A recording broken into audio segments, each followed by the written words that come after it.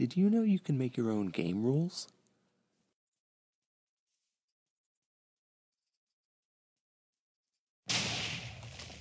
It's easy. Let me show you how it's done.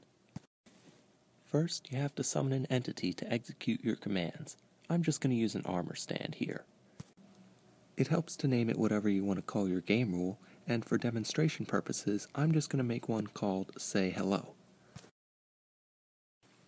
Next, we're going to run 4 commands to set up our game rule. The first is to create a dummy scoreboard objective, and once again, it helps to have the same name as your game rule.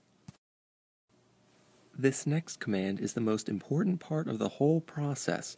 We're going to link QueryResult to the objective we just created. I'll explain what that does in a moment. Now, in order to actually get that ArmorStand on the scoreboard, we have to set its score for Say Hello to 0. Finally, we have to set the default value for our game rule. For Say Hello, let's set it to false by default. Keep in mind that you can use true or false or any number, such as 3, 4, -5, anything you want.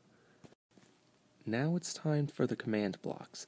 We're going to need a fill clock, and if you face in the positive X direction, you can copy these commands exactly. Fill with redstone blocks, fill with any other block, and place a button like this.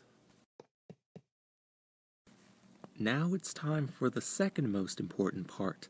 We're going to be executing GameRule Say Hello at the ArmorStand continuously, and because of QueryResult, the result of that command will be placed directly in the scoreboard.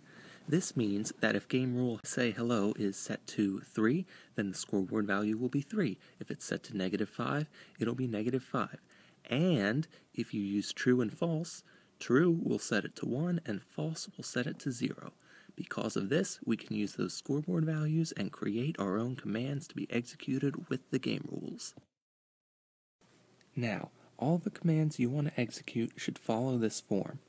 It executes these commands at every ArmorStand with a specific score in Say Hello, but because there's only one ArmorStand in Say Hello, it only executes if the score matches. For this example, I will be looking for a minimum score of 1, which means a minimum score of true, and if it is a minimum score of true, then I will be executing Say Hello at the ArmorStand. You'll see when I press this button that nothing happens, but that is because we set Say Hello to false. Let me just set it to true, and now it will say hello every time we press this button. If I set it back to false, it will once again do nothing. You can also execute it continuously by adding it to the fill clock, which is what most people would want to do for a game rule. Now, when I'm anywhere in the world, I can toggle whether that ArmorStand says hello by changing the game rule to true or false. And that's all there is to it. Who knew an obscure command like /stats could be hiding such a useful feature? I do want to give credit to Dragnoz, as if he needs my recognition, for his video on QueryResult when it first came out. The link to that video, as well as all the commands I used, will be in the description, so check that out. But yeah, let me know what you think, and especially if you can think of any cool uses for it. But that's all for now, so thanks for watching, and I will see you all next time.